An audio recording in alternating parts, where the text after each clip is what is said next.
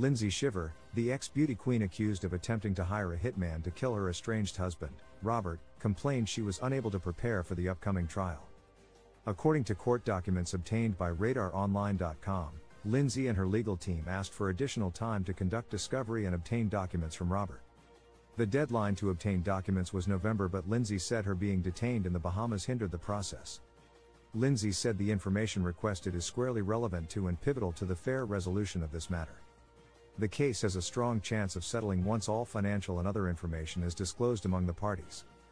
Her lawyer said she was unable to advise Lindsay without the requested information. Lindsay claimed she would be prejudiced in the division of property in the divorce as she was not allowed to see the requested information. The parties have been married since 2010, and they have accumulated substantial assets during their long marriage. Robert has kept and maintained all the parties' financial records throughout the marriage, and Lindsay's access to them has been extremely limited, Lindsay's motion claimed. Lindsay needs a full disclosure of this information to ensure a fair division of marital property. A judge is yet to rule. As RadarOnline.com first reported, Robert filed for divorce from Lindsay on April 5, 2023, on the grounds of adulterous conduct. Lindsay claimed Robert had been physically and emotionally abusive during their marriage. A couple of months later, Lindsay was arrested in the Bahamas after authorities claimed she tried to hire a man to kill Robert. Law enforcement accused Lindsay of working with her boyfriend Terrence Bethel and another man named Farron Newbold.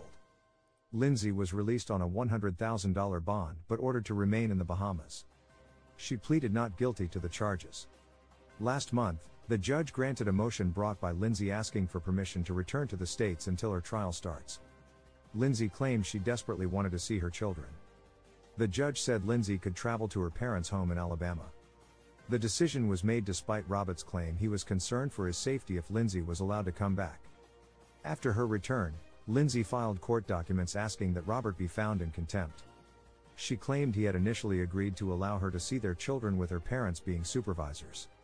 However, she said after she returned home, he reneged on the deal and failed to allow her time with her kids. We're told his family had concerns about her mental state and being around the children. A judge had yet to rule.